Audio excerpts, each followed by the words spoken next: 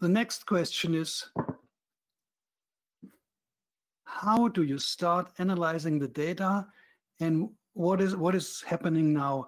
And so I think this is a very critical point, which is not necessarily limited to our technology, but we with SAM PuttLab have developed a specific idea of how you then get into understanding the data in a way that you do not misinterpret what you have measured before. This has to do certainly also with consistency, but this has also to do with compensations, which are just normal in a regular putting stroke, even on the tour. And I prepared a little bit of a demo here of some slides where you can see what the idea is behind. You will see that many systems out there, even for putting, are presenting numbers and numbers and numbers. So to me, it seems that some of the systems try to impress you by presenting you as many numbers as possible on a screen. So this would mean, wow, we measure 100 different parameters and you can all see it. And they present it in a way that you are pretty impressed. So in PuttLab, we have in this sheet about 60 parameters, which we might show. We even have more. We have up to 70-something parameters in SAM PuttLab, which we might show to you. But actually, we think the other way around. So we don't think that the number itself is important. We think it is more important that you understand what's going on in your student's putting stroke. So the number can help you to understand, but it can also distract you. So let's see what happens to this putting stroke here. And this student has an aim angle of 3.15 to the right.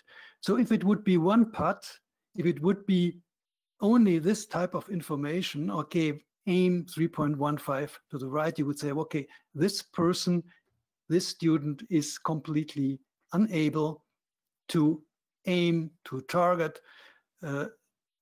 Actually, the width of the hole is 1.5 degrees on 4 meters. So this is 2 holes beside the hole on a 4 meters putt. So that's way off the hole on a 4 meters putt.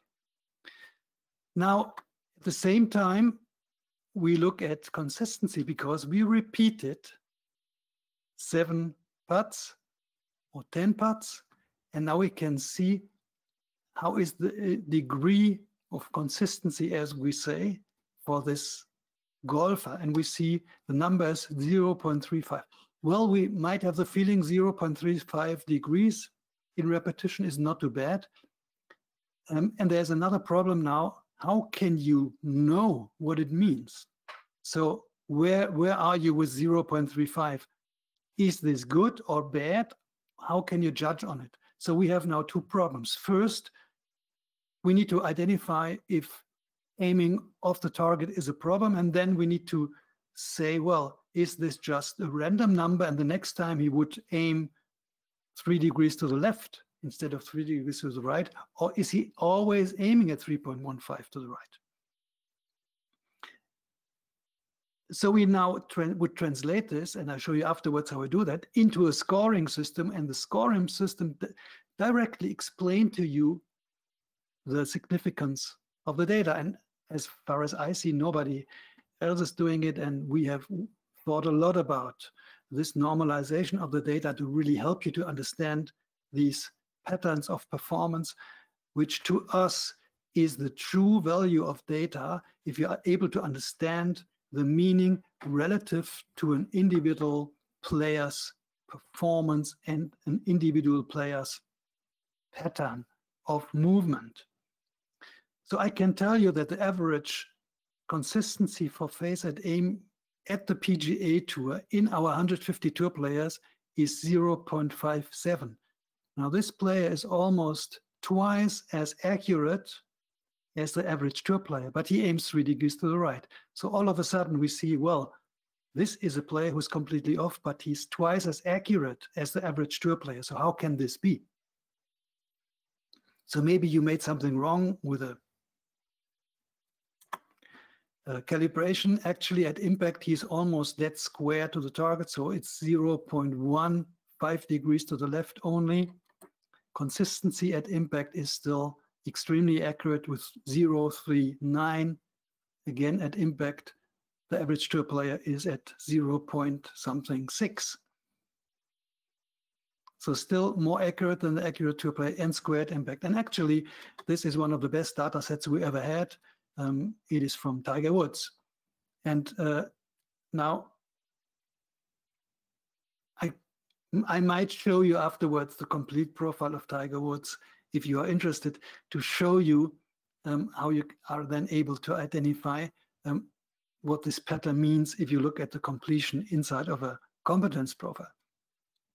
But just for the individuality and for the patterns, we started working on the tour, and we thought, well, maybe there's something like a model. So we come up with a solution, and then we explain to you, you need to putt like, okay, let's take Brad Faxon. So Brad Faxon, on the left, you see putter path in the top view. You see it's very consistent, the shape, the direction, the curvature, everything is very consistent. He has a reasonable amount of arc in his path at the top view, and then at the right side you see phase rotation. You see inside of an impact zone, which is plus minus 4 inches. His rotation is about, well, 5.6 degrees, which is also slightly increased. So he has a little bit more arc, a little bit more rotation. And here you see the rotation curves, the rate of rotation curves, which are very consistent. So you would say, well, this is kind of a pattern we might teach. But now you look at others like Tiger Woods. And this is now the stroke of Tiger Woods in the top view. Extremely straight, almost no arc at all. Extremely consistent, 98%. Almost dead square, 0.1 degrees to the right. But this is Tiger Woods' phase rotation. So he's much more rotating the putter as compared with Brad Faxon. So actually, his numbers in the impact zone are 10.1 degree. So twice as much almost as Brad Faxon, but on a straight path, which is against the model, because you would say, well, if you have a straight path, you have less rotation. If you have more arc, you have more rotation. That's kind of the biomechanical model of the swing plane in a putting robot. So he's just doing the opposite by rotating just only with the hands, and his swing path and swing plane is almost straight. So should I teach Tiger's stroke to my student, or should I teach the stroke of Lauren Roberts, which again shows some kind of arc, a little bit loop in the backswing? He's slower, so he has a longer path. So should I teach a short path as Tiger does, or should I teach a long path from Lauren Roberts? And he has zero rotation at impact. So at impact, the rate of rotation is at 0. In Tiger, it's amplified. In Lauren Roberts, it's 0. So now you are in trouble. So what is kind of the model you would teach? And if we are honest, then we need to respect that. And from the very beginning, we did not try to develop a model for PuttLab saying, well, this is what it should be. You should putt like a robot. All the prominent coaches out there, it might be David Orr, it might be Stan Hartley, it might be Phil Kenyon, they all say, well, in putting, there is no model. There are patterns. This is now widely respected, as they all have seen all the PuttLab data in their own players, seeing that all the players have a pattern. So there is no model out there. But what is kind of the common basis to now interpret this data? And so what we have done, and I just very briefly show it to you, and this is, again, something we've done in science before. So if you want to see differences against the group, you can normalize the data. So actually, we decided to not compare you to one tour player, which would be very difficult because they are also different. We decided to compare you to a set of tour players. So if you putt with SAM PuttLab, we compare you to 150 players. immediately by calculating the score. So irrespective of what we look at, it could be aim angle, it could be path, direction, it could be impact, it could be tempo, amount of acceleration, whatever it is. We have 150 tour players playing the same putt, straight putt at the same distance, and we look at their behavior, at their results, and then we check how accurate are these players, what are they actually doing. So we get kind of a distribution. Some of the players, for example, aim more to the left, some of the players aim more to the right, and most of the players aim to the hole. And then we calculate for these 150 tour players how many are inside of one standard deviation, and out of 100 players, you will have 68 being inside of one standard deviation. Josh Albert asks, what is the distance of a straight putt that you test on? So our putt was normally chosen as 4 meters. If it was uphill, or if there was kind of a slope uphill or downhill, we selected the uphill putt, and if it was more than 1% uphill, we decided to shorten it maybe by 0.5 meter to get to the same amount of speed you need to create. So basically the speed you need to create then is also determined by the length of the stroke and the amount of face rotation. So we try to have the same speed at impact all the time to then in our tour data set have exactly the same type of stroke which is needed to create the same speed at impact for a specific putt. So this was normally chosen at 4 meters, and if it was uphill, because we didn't find a straight putt on specific greens, we choose to slightly be shorter. Okay? But as I said, the tour data set itself is not limited to exactly 4 meters. You might certainly see that the length of your path, for example, would vary if the putt is becoming longer or shorter, but just using the same data set to compare almost all of the data we show in our competence profile, for example, is more or less independent from a distance between 2.5 to 6 meters. Now, to make it more easy, because we don't want to bother you with standard deviations, we just translate it into a score. So we say, if this is the distribution of tour players, we say that one standard deviation to the left or to the right is rated with 75% of score. If you are at 100%, then you are in the center of the distribution of the tour players. And if you are at 50% of score, you are 2 standard deviations away from this average tour player. And at 50%, you are already very much outside of what tour players would do. And we do this now not only for your technical deviation, which would be your aim angle, we also do this for consistency. So let's say your aim angle is 1 degree to the left. So you would get a score of maybe about 80%. And then depending on how this would be distributed for consistency, you would get another score. And now this is pretty easy to understand. We have 2 scores, which is one, the technical score for your technical deviations, or kind of the average data value for a specific aspect. And then we have a consistency rating, which is describing your variability. And as a thumb rule, you always know if you are having more than 75% of performance, you are inside of the tour data range, and the higher the number, the better. And now the trick is that if we do this for different aspects inside of your putting, we can directly look at the scoring to check how we need to interpret a specific average data and a specific distribution inside of a repetition of measurements. So we have green ranges in our reports and green bars if you are between 75 and 100%. We have yellow bars if you are between 50 and 75, and we would have red bars if you are having less than 50%.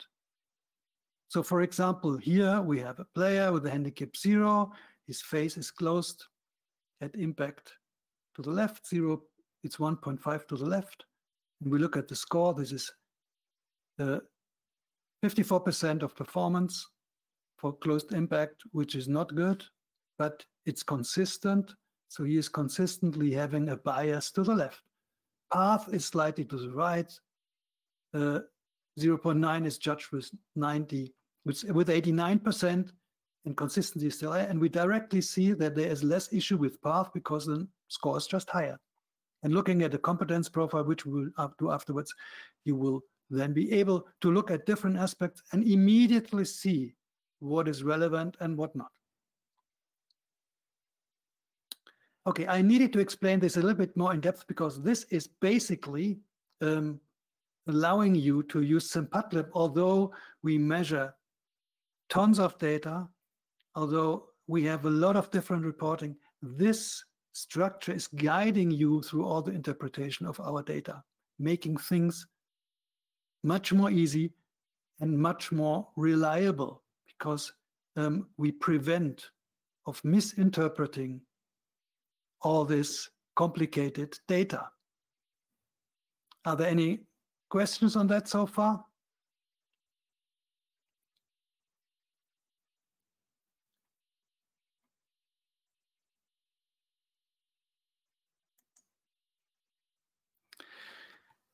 So if we now look at this kind of scheme we use, we have now a competence profile where we might look at different aspects and add kind of more important aspects into this competence profile, which is normally used as a first report to look at the data. So this is now some student at a performance level, as you see, very high values for technique, very high values for timing, but very low values for consistency if we sum up these scores. So on the left side, there is reasonable technique, not too many deviations from the tour range. Well, aim is left, but it's corrected to impact. At impact, it's inside of the green range. The bar is small. Path is almost perfect. Phase coupling to path is 100%.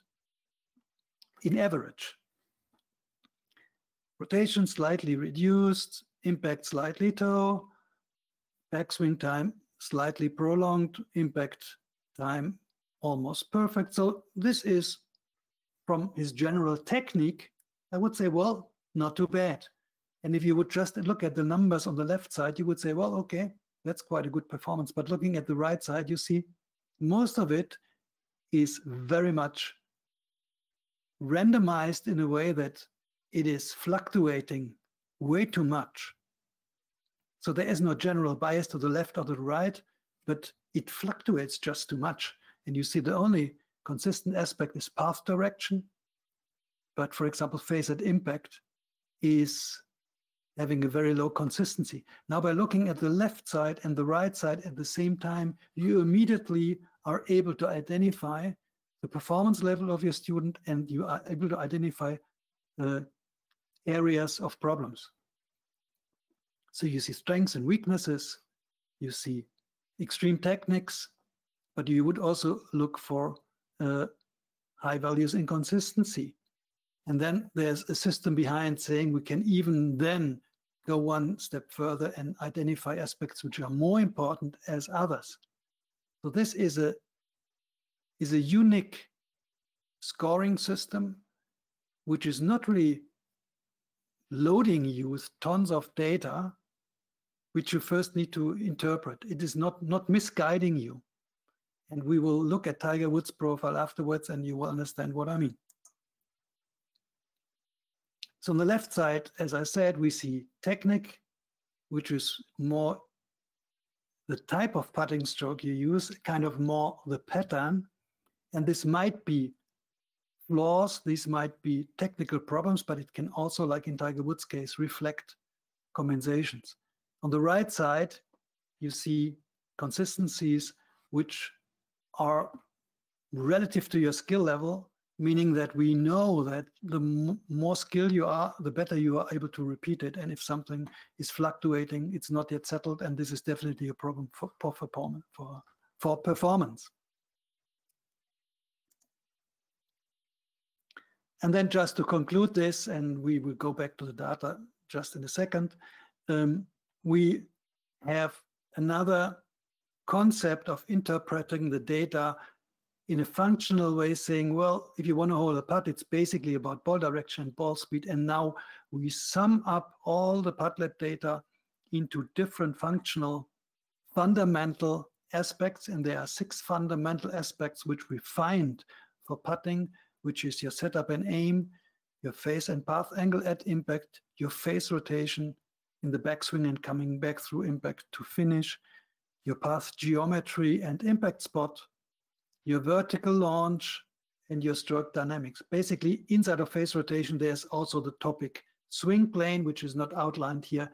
I will talk about swing plane later. So these are kind of all the different aspects involved in putting in SAM PuttLab are sorted in a way that you create a hierarchy and a scheme where we know some of these aspects are more causes of problems, and some, in particular, if it's about impact, like face and path angle at impact, impact spot, and vertical launch, these are consequences of your stroke, and the upper 3 fundamentals are kind of determining your type of stroke by explaining how you set up, where you aim to, how you move the putter, acceleration-wise, length-wise, timing-wise, how you rotate the putter, what is a swing plane. So we have a lot of strategies to interpret the data. We have developed concepts for teaching coaching, which are all then taught in our certification levels 1, 2, and 3. And if you are interested in getting to know more about all that, you can just follow our certification programs. Okay, any questions so far?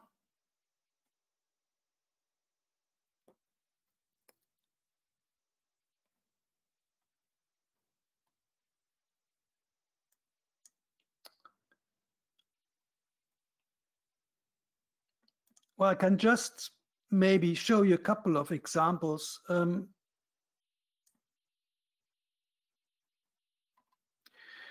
Well, if you have done certifications, so refresher, it depends a little bit how long ago you are with your certification. We have launched a level 1 certification, which is available all the time on the internet. And there's a big discount if you want to do a refresher. So just, it's not completely for free. There's a small fee which is still there. So just contact us and we will check what we can offer. And I might give you certainly some access to some materials if you need. Okay? So please write us a mail. Perfect, Ryan.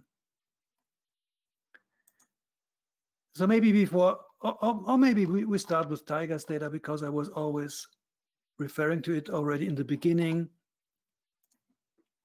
So this would be a profile which is not neutral, as I outlined before.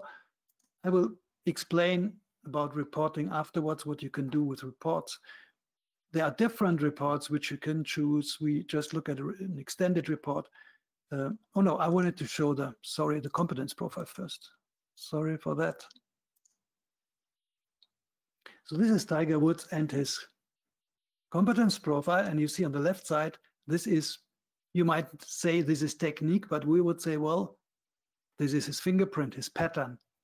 Because on the right side, you see everything is pretty consistent. And the overall consistency of 94.1, the best player we ever had was 96.8%.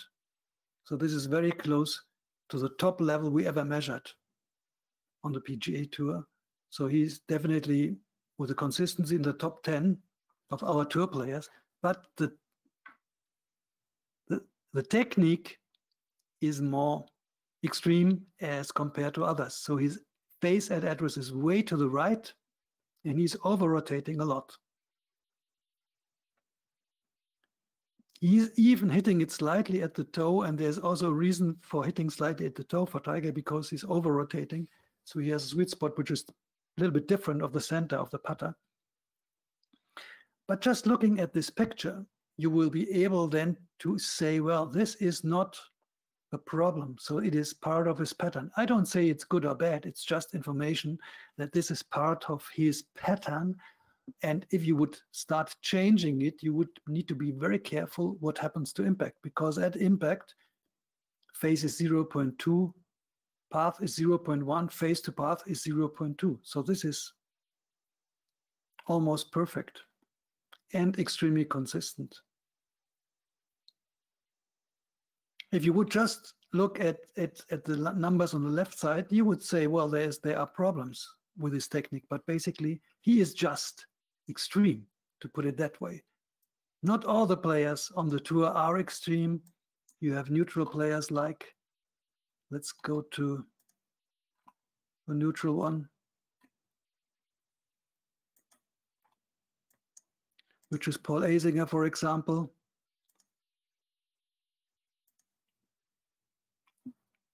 So on the left side,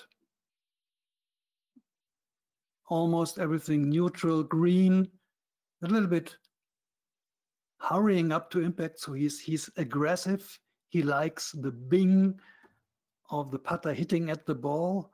So he loves to hit the ball a little bit harder. But if you look at the right side, consistency, very, very high. There are others. In our example data sets, this is a player I worked with. This is Florian Fritsch, played on the European Tour. Everything is above 90. So this is how a tour player would look like if he's consistent and neutral, how it should look alike. Still, there are small screws to work with, even with the tour players, but they are not these big problems which you find. Okay, sorry. What happened here?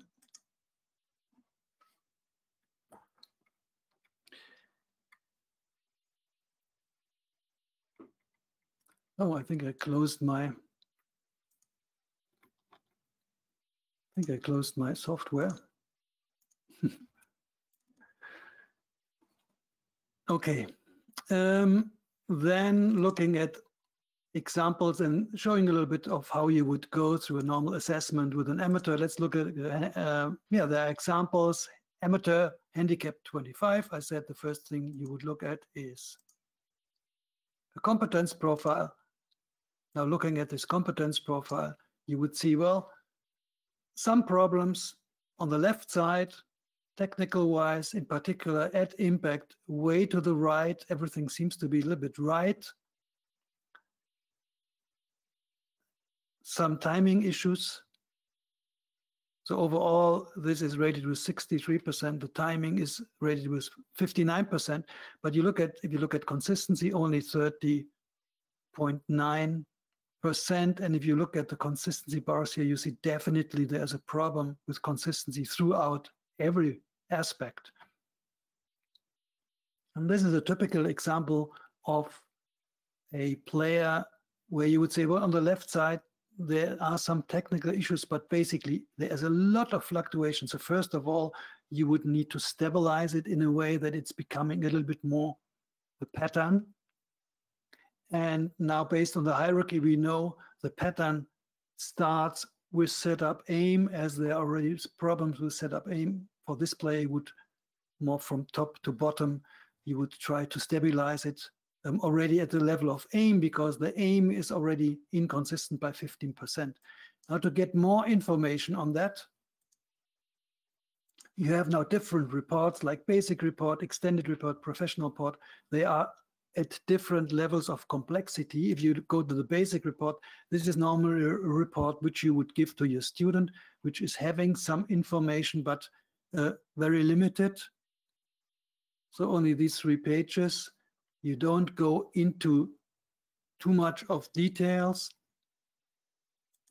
Then we have the extended report, which is a report a little bit following our fundamentals of putting theory. So you would start with aim. And here we can already see for this amateur why aim is a problem. So sometimes the aim angle is 5 degrees to the right, and sometimes the aim is slightly to the left. Even the corresponding numbers are over here. So the blue one is 4.87 to the right, and this yellow one is 0.43 to the left. So this is just too much variation. Also, phase change to impact is fluctuating too much, and then as a consequence, all the angles at impact are just fluctuating too much, which means the balls don't start on the same line. They start off the target, but they also start on very different lines if you repeat it. And then we can, so this is path direction at impact. You always see single data in numbers. You can see single data in the stripes here, which correspond. The gray ranges are the tour preferences. So if you are inside of the gray range here, you are at more than 75% of score. So the score for phase is only 10% in this case, because all the bars are out or even way out of the gray tour range. Then we see path in the top view. Again, we see there are variations in the geometry, sometimes looping, sometimes not, sometimes inside, sometimes on the line. Length of backswing varies. The swing ratio varies, which is length of backswing as compared to follow through varies a lot. The curvature varies. Basically, the green one is even inverted to the outside, but for the others, the amount of arc varies a lot. So you see inconsistency wherever you look at. We look at impact spot. If you have problems with path, then in general, impact spot is also affected. We see there are problems left and right. There are problems also up and down. So this one is almost topped, this ball here.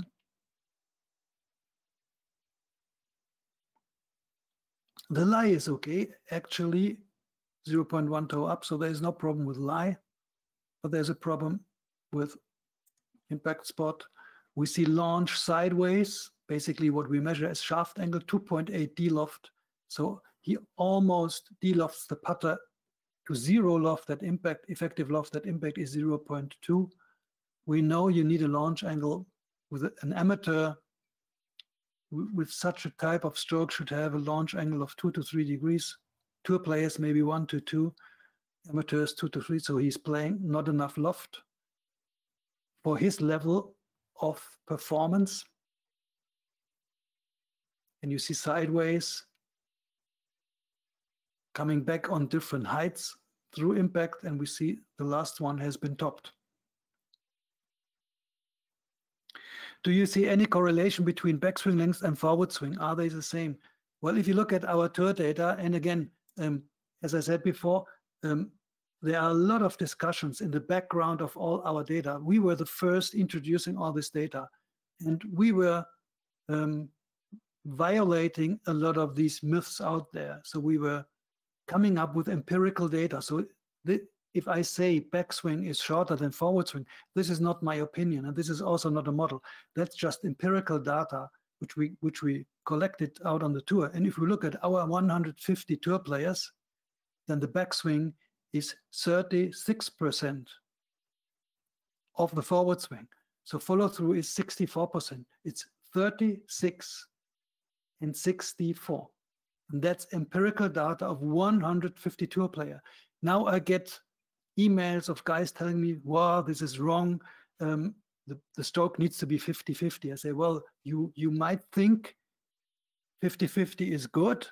That's a model. That's maybe a teaching concept, but our reference is just empirical. So if you want to know if you are doing the same as a tour player or a different thing as a tour player, you look at our score system. If you want to teach 50-50, you can do that. But this is not what you find on the tour. Then this is your concept. So actually, we don't have kind of a model because I think the model is always very much coming either from a biomechanical model, which is, for example, a robot, or it is coming from your own technique, which you adopted previously in your game.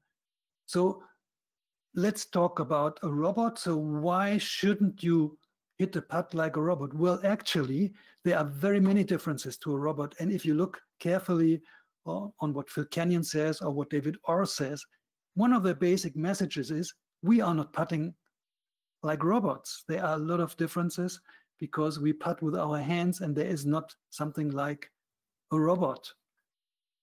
Yeah, so although you might think it looks like a robot and there are some aspects similar to a robot, basically if you look carefully, we do a lot of things differently. And this is empirically based. So this is our philosophy.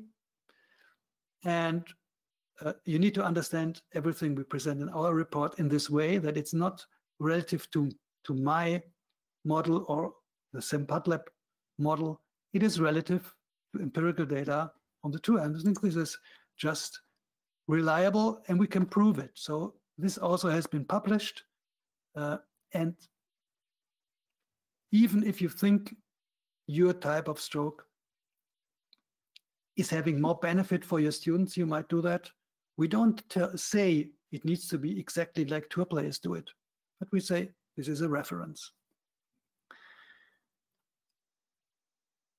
Then we have phase rotation, and in PuttLab 7, we have it a little bit different as compared to PuttLab 6. So we show now rotation from start of movement into the backswing, and here you have top of backswing, and then you have forward swing.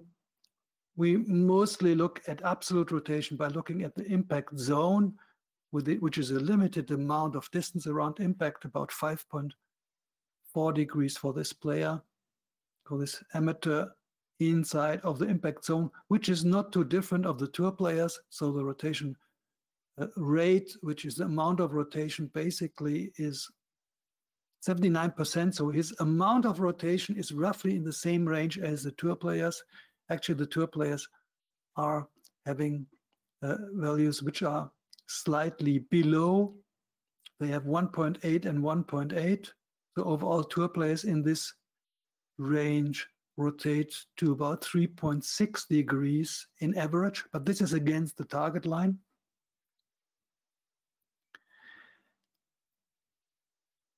And then we have relative rotation by looking path and phase at the same time. This is kind of looking from inside of your swing plane. So rotation inside of the swing plane, so against your path, is 4.8 degrees closing. So the rotation is not only against the target line, it's also against your own swing plane, which is basically your motion or displacement with the putter, which is your path. So this player is not only rotating 5.4 against the target line inside of his swing plane, he's 4.8 degrees closing against his own path, saying that most of his rotation comes from rotating against the path, which is then, as a consequence, coming more from the hands, rotating around the shaft, and not coming from your swing plane. We will look at this swing plane just in a minute. And then we have your stroke dynamics. That's a little bit more difficult to explain, but we look at levels of acceleration, we look at timing, we look at kind of the level of speed at impact. So you see level of speed varies, the time to impact varies. So everything is just fluctuating a lot, a little bit of increasing acceleration before impact, which could be a little bit more smooth. So all this stuff could be shown in our reports. And then the times in your backswing, back to impact. The gray areas, again, are tour players. You see backswing time, more than normal range, time to impact slowed down, forward swing time, again, in the normal range. But again, for the rhythm, which is the backswing time as compared to time to impact, a lot of fluctuation again. So this is kind of a player where everything just fluctuates a lot. And if we look at details of, let's say, another tour player, let's go back to Paul Asinger. We look at the same report. Just scrolling through it, you will see everything is inside of the gray area. Everything is consistent. Okay, toe up. 6.6. Well, some tour players do it. I think 6.6 is quite a bit.